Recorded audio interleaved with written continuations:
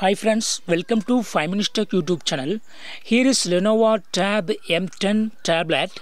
In this video, you will learn how to change color mode in your tablet Lenovo Tab M10. First of all, go to the settings of your tablet here.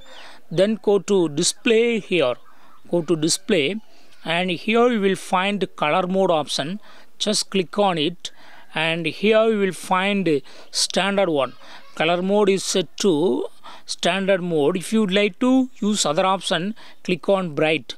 Color mode will be changing to other mode, that is bright mode. Okay. Also here you have warm, cool. Okay.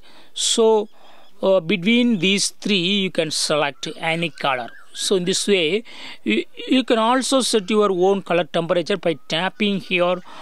Okay. You can choose at any desired color temperature here itself. Okay, so in this way you can easily set a color mode to your tablet. That is, you can change color mode in your tablet Lenovo Tab M10. That's all, friends.